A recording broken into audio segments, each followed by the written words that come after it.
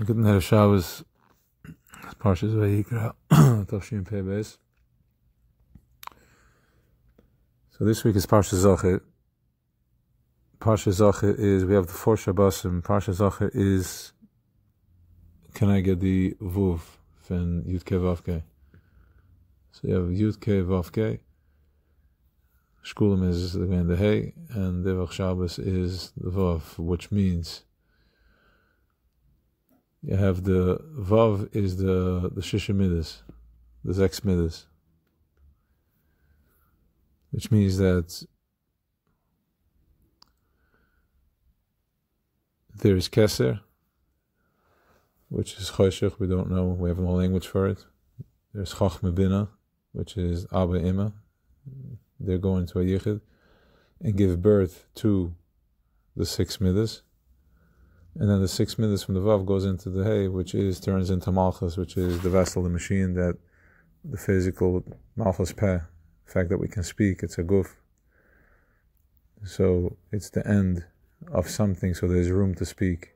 Before that, there's just rolling down because it's one after the other, it keeps moving until it stops. So we have Malchus Peh, and that gives us the koyach to speak and to see ourselves. Without that would be nichlol, but the word is so that the Chachma Bina and the Midas, everything is here to be the intermediary between Keser and Malchus. So there should be the Keser Malchus Berosha, it should be Ponim Beponim, where Keser meets Malchus, which is we are going to raise consciousness, so we can be in direct Ponim Beponim with Keser, because right now it's all Acharaim, it's still through the Midas. So this week Shabbos is where we're lining Parshas Zachor, which is Vayikra. This week's Parsha is also Vayikra. Vayikra Zuktrashe is Loshen Chiba Vayikra al Moshe, and then it says Vadabar Hashem Elav. Vayikra al Moshe means that Rashi says that he was just calling him. He just called. Eibishter Kitchebrichi, which is the Midas of Atzilus, just called to Moshe. What's Moshe? That's Das. Which means that it called Das. There was like a reverberating Oir Dvar Avaya that was calling to Moshe, which is calling Das. V'chol dor v'dor is Pashtusa de Moshe. So each and every one of us, that connection, that thing that makes us daven or connect to be in Vekas, that is Das. That's Das Elyon. So Kitchebrichi called to our Das. And we should feel that, and the Kesher shall feel, and we should feel the calling, feel the trigger to the back. That's where it's coming from. Now, so we have Das, but now this week we're being called into Midas. This week the calling is hitting in the Midas, which is, the Midas are in the Lev, it's in the heart. From there it pumps, the Midas pump, and this is the live organism. It's an organism that is pure electricity. It's all oil, it keeps pulsing, it's receiving, transmitting. Every pulse is a electric pulse of voltage of Midas that are being triggered from Kitchebrichi, from Atzilus. And when we are being called this week, after we had Vayikra el Moshe, Kitchebrichi Eibishter calls to Moshe. That's number one. And then we're also going to be lining Parshas Zachor, which is the Vav Keneged the Vav, which means we're going to be calling the Midas. There's going to be a direct connection from Das to Midas that you can be Makasher with the call.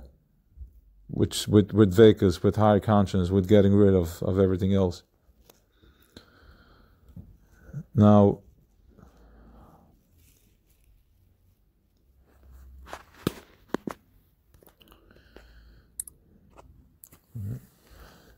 How do we continue?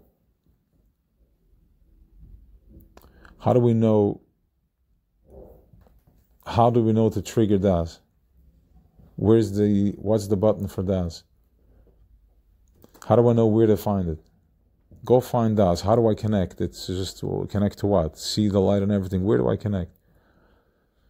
That's why we have Amalek. Now, it was that Amalek was a problem. When we didn't know what to do with it, Amalek was a problem. Because he was Ashikarcha Baderech. He cools off the situation. After I'm having an experience, he comes, and while I'm just still processing my experience, he's already here to kill to put doubt in my head. But now that we know that we're going in where Malchus is going in Ponim B'Ponim with Keser, which means I can see Shchin Eibishter, Ponim B'Ponim, and everything, the way he manifests. How do I do that? I follow Amalek. Wherever I feel the doubt and the coldness and the lack of, that's where my das is. That's where the das resides.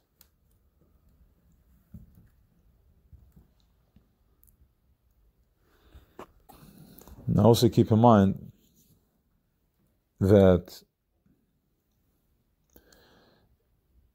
everything that's playing out over here already happened. Everything that's playing out over here is just a reverberation, it's just an upklang from what already took place. Because Yud K has everything figured out already. It's just Vav K when it comes into the Midas, which means like this: Yud, Keser, Chachma, Hey Bina, Amad Esgali, Amad Eskasya. And from there, it comes into the Vav. It goes into the Midas. It's mispashet in the Midas. That's where Malchus comes into play, where Zman begins. We start calculating time in real time rather than in consciousness, which looks like the Mishnah is. These are all consciousness of Zmanim and measurements of how we measure time. But here we measure it in real time. So this is where it slows down. That's the nachash. Remember, the snake is moving, his head is there, and he's reaching his tail again. So that is slowing down the process. Which means that Matcha Esther in Shoshan Abira and Achashverosh is a consciousness. It's a consciousness. It's a light, it's a tremendous power, a panemius power that's able to meet face to face. But as it lands down here, it takes time, it's a process, it's in fragmentation. It takes time, it spreads out the process so it looks like it was thousands of years ago and it's something in the past. But really, it's a emanation, the energy that rolls, that kept pushing all the way down until it reached Malchus. So here we can express it, and we can play it out. And that is Amalek. Amalek is disconnecting Das. Amalek is disconnecting us from being present, plugged into Das. Amalek is here to slow time down. So when there's time slows down, it's not in Yechida, it's not in oneness. And if it's not in oneness, we're in separation. And that's where Das dies. And that's why Haman once again wanted to attack now when it was Moshe Rabbeinu in his month of that he passed on, that he died. But really, Moshe Rabbeinu mastered that he went into Das to such bittul that he was able to rebirth immediately. He was completely surrendered to the process, so he stepped right into the next power, to the next koach. And this is Zachar Asher Asher Chol Amalek. Asher Asher Chol Amalek. This is where we're starting to remember. This is the showers that we're being called, tapped, touched on the head, to remember, to wake up, to remember that we need to go back to Yud Kei.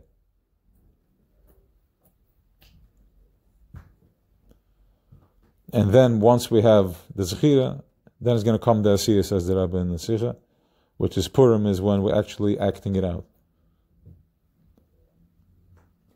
Now all this is part of the Purim Spiel. A Purim Spiel Pshat is that it's a, how was this level of Torah Pnimiyas going to land in Welt?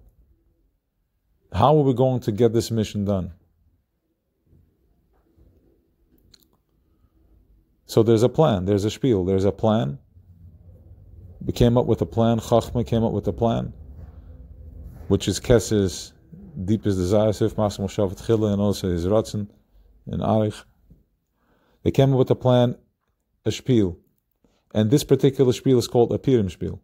Hippel Pur, because it's Pur is goyel, it's a lot, it's a goyel, and it's higher from Ratzin, from choice. It's higher from choice because I'm just surrendering to absolute surrender.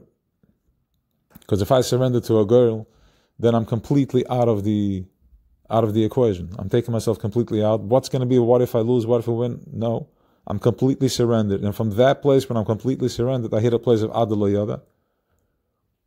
And when I'm in Adala Yada, that's when I'm acquiring Panimiyas HaTorah here in physical guf. And that's the Purim Spiel. It just has to show up in a show. It has to show up in a cloth. In this particular cloth, it's colored, it's verstellt, because it's Pnimiyas HaTorah. It has to be done with tremendous, with a spiel. It's a show. Achashverosh, you can land in Welt.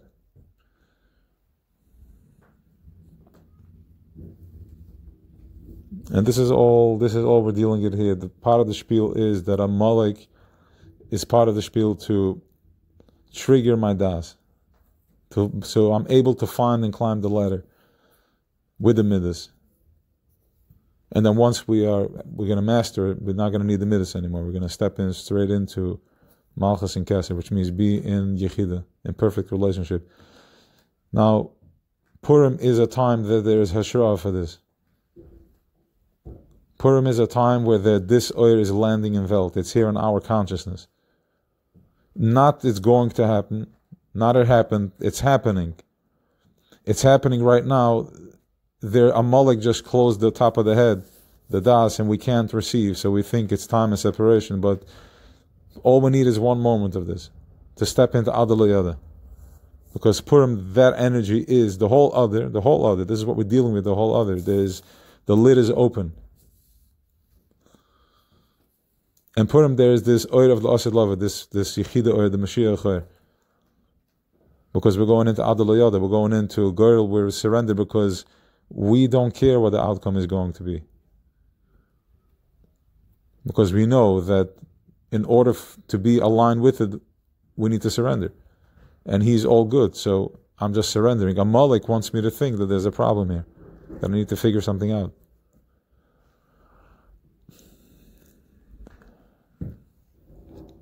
So there should be a memorable Shabbos.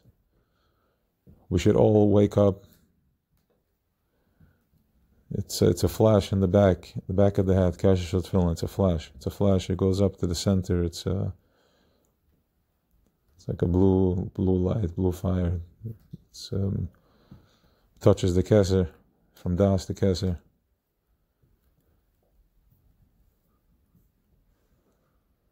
So we should have an awakening, and we should just flash into this yichida, this one should flash into our das, and the midas to understand. Have an awesome Shabbos.